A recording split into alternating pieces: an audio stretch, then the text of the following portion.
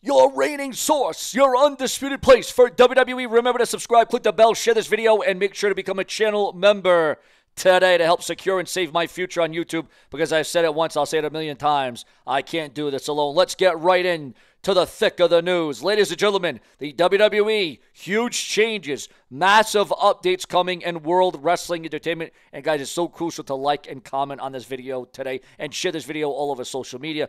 WWE Elimination Chamber 2025 no longer happening in the UK.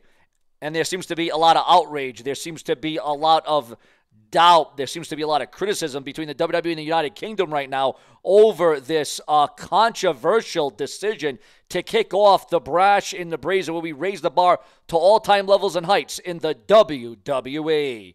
Also, Daniel Garcia calls out retired wrestlers for making their careers by criticizing AEW. Well, AEW can, blame themselves for their own criticisms and their own, downfalls and their own problems, because AEW ultimately is in charge of their own issues, their own problems that they need to work out, and they need to work out the kinks.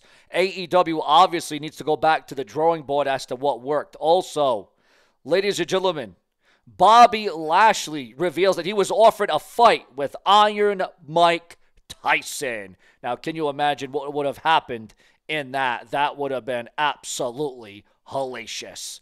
The identity of MJF's,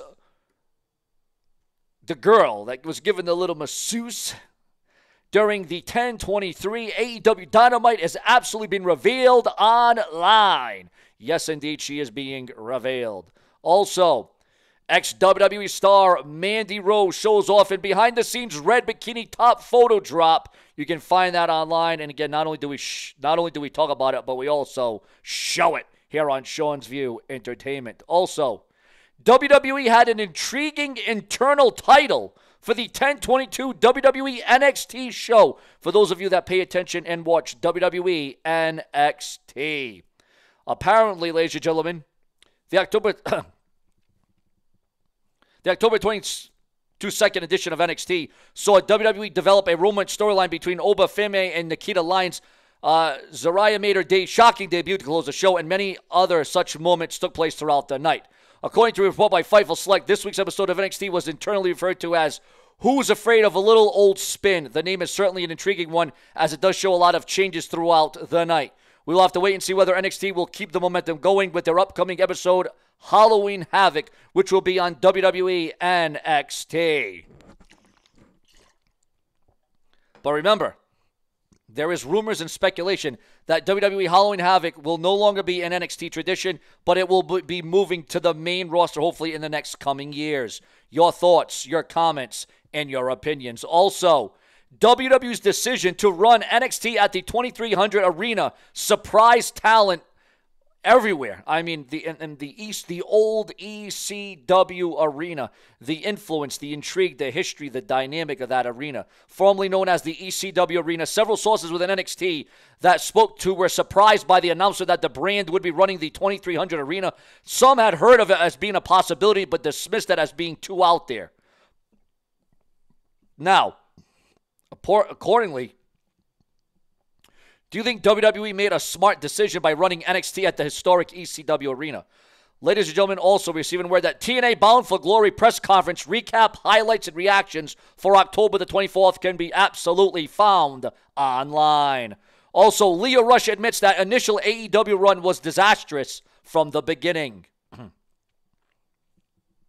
Also here on the brash and the brazen, a $250 million plagiarism lawsuit against AEW and WWE has absolutely been dismissed. Your thoughts, your comments, and your opinions on that. And I just knew when I first heard that story that was going to go absolutely nowhere. What a waste of time, what a waste of money, and what a waste to even try to do something quite like that. Obviously, there was no... They were just, I mean, really trying to say that it was stolen. It stole my ideas, stole this, stole that. Well, so much for that $250 million. And did you think it was just going to be that easy? Did you think AEW and WWE, respectively, were just going to hand you over $250 million? Liv Morgan goes off on Rhea Ripley fans. You're probably ugly and have no lives. Also, Liv Morgan and Dominic Mysterio have their own official WrestleMania 41 truck. Your thoughts, your comments. That picture has leaked online. Also, ladies and gentlemen, Goldberg addresses his confrontation with Gunther at WWE Bad Blood 2024. Goldberg saying pretty much, listen, I'm still breathing air, and as long as you're going to be talking about me or my family, I'm going to go in there and give you everything I have. But let's not look too much into this Gunther thing. However, there is rumors and speculation that Goldberg and Gunther will have some sort of confrontation either at the Crown Jewel event or at the Survivor Series. Also, breaking news as it concerns WWE star dealing with blindness. Ladies and gentlemen, according to those in the know, the dirt sheets, the websites, and the newsletters, Natalya reveals struggles of wrestling with legal blindness for several years. Yes, you heard that right. Several years of blindness for Natalya, the BOAT, as they call her, the best of all time. Your thoughts, your comments, and your reactions. Also, breaking news on WWE TKO. TKO secures acquisition of professional bull riders, IMG, and On Location in a massive $3.25 billion deal. So now TKO is in charge of WWE, they're in charge of UFC, and now bull riding, ladies and gentlemen. Trick Williams is being criticized for not displaying vulnerability during the 1022 NXT segment. So maybe some backstage heat there for one Trick Williams. Your thoughts, your comments, and your opinions. Ryback accuses Carmella Harris of being involved with narcotics. How true is this? How factual is this? Also, ladies and gentlemen, AEW star still has heat with NJPW after going off script during a match. Unflattering photo shows concerning turnout for the 1023 Dynamite last night. And again, guys, we don't just talk about it. We prove it and we show it through images, through detail. There it is, guys, a very unflattering photo of AEW. Also here on the Brash and the Brazen, the reason behind the surge in ticket prices for WrestleMania 41 is absolutely being revealed online. Yeah, if you noticed, viewers, the ticket price is astronomical, out of this world, more money than I have ever seen a WrestleMania ticket. I mean, the WrestleMania tickets were already high. They were already outrageous. But by God, you might as well take out a loan like you're buying a house, like you're buying a mini car, because that is just how ridiculous the WrestleMania 41 ticket prices are. And if you can afford that, hey, more power to you. Get out the credit cards. Get out the charge cards, because you might need it. And you might have to go in with a couple of friends or family members in order to get the job done if you want to be at WrestleMania. Ladies and gentlemen, speaking about WrestleMania, breaking news I am working on as it concerns just who John Cena will face at WrestleMania 41. Remember to subscribe, click the bell, turn on all notifications for future episodes and future videos from Sean View Team, because as you know, if it weren't for you, there would be no Sean View. We come through when the lights are absolutely on bright, and they have never shined brighter. And you know what? It's October, and it's supposed to be cooler. It's supposed to be, the jackets, the coats, the sweaters.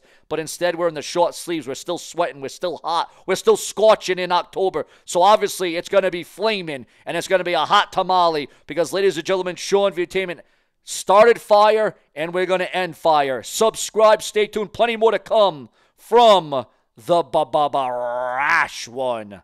Later.